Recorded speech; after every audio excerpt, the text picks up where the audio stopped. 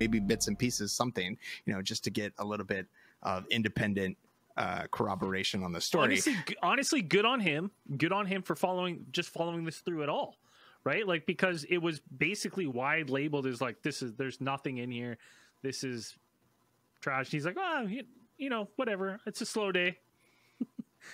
let me see what I can dig up if there's any to substantiate any of this. So I was impressed that he took his steps, like, as you should as the director, right? So he's like, so he finally got in touch with Graham Lightfoot, another fellow UFO searcher who was familiar with the area. And I think Graham Lightfoot was also like a journalist for like some of the local newspapers. He had worked. I think he had done a couple stories, regarding the area and like stories about the farmers and things like this. So he knew people in the area. He had relationships with these people. So he took it on. He was happy to go check this out and to see if Gordon there were Lightfoot's any cousin too. yeah, Point that out. It's important. And so to see if there were any witnesses of this UFO crash that had happened. So, well, and to be honest, it's like you hear about this big operation. You're like, well, I mean, someone must have seen something. If this is true, I mean, this is happening right here. Like, we'll follow it up because there had to be a couple civilian witnesses or something. And so in the letter, it had included like a map, like not just the photocopy of the aliens, but it had a kind of, roughly drawn map, and then a kind of a set of coordinates about where the events had taken place. And then kind of taking those, Graham Lightfoot went in and to try to, find some witnesses and ask around. Now he did.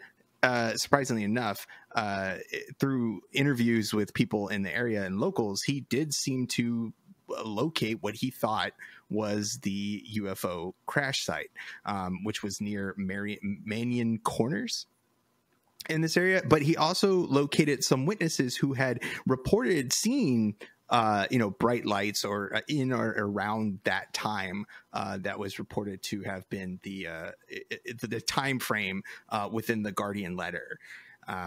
One of these witnesses was named Diane Labanek, and she claimed that Labanek.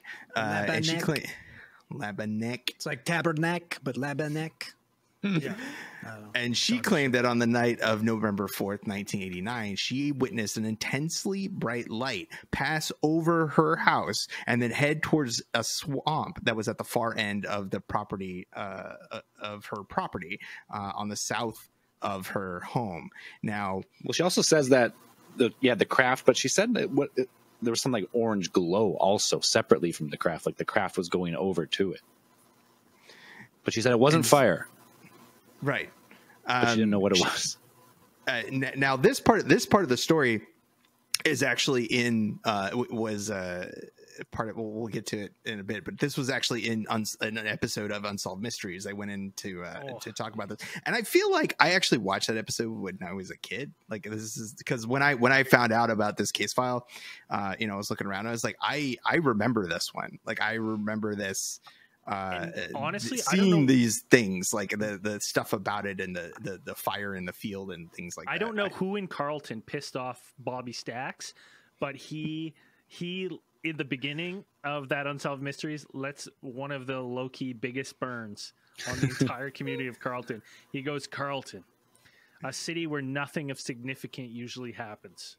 And I was like, holy shit, this town is boring as fuck. I was like, Bobby Stacks just twisted the knife. It's a small population little farming town, right? Like, yeah, but why would you say like it's a quiet little town?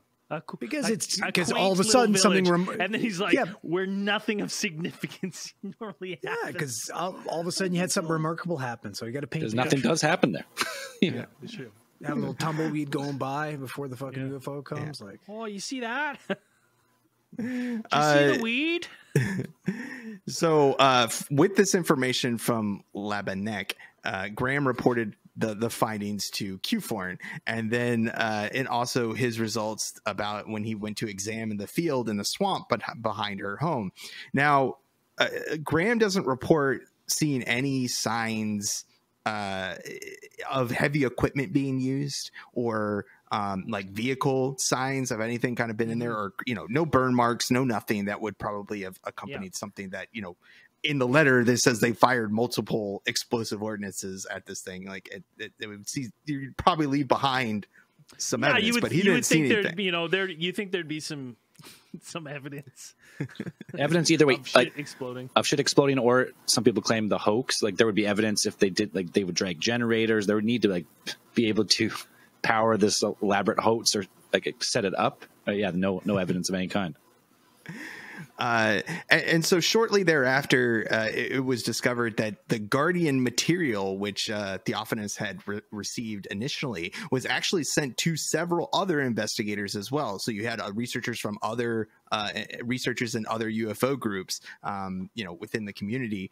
You had people, and the story just kind of started to spread within them. So you had, I think, like the provincial director at the time of MUFON, Ontario, Clive Naden, the Quebec director, Christian Page, also visited the area on separate occasions and said that they spoke to witnesses to confirm that Graham's Lightfoot's initial findings, that something might have happened here. Maybe not exactly from the evidence that they had gathered in the initial investigation. There doesn't seem to be exactly what was described in the Guardian letter, but perhaps there was something going on here. Yeah.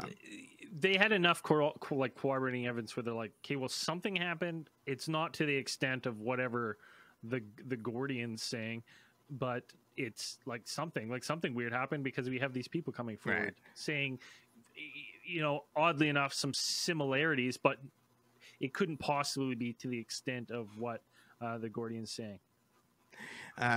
So now, you have the kind of the descriptions of what Diane Lebenik, like going into exactly what she saw, you know, on that night. So apparently, on August 18th, 1991, this would be after, this is so following these events, right? So we were talking about the ones that happened. This is November 4th, 1989. She saw, you know, the bright light pass over her house, and then the helicopters that she described coming in and flying low, shining beams of light over the area, and then taking off.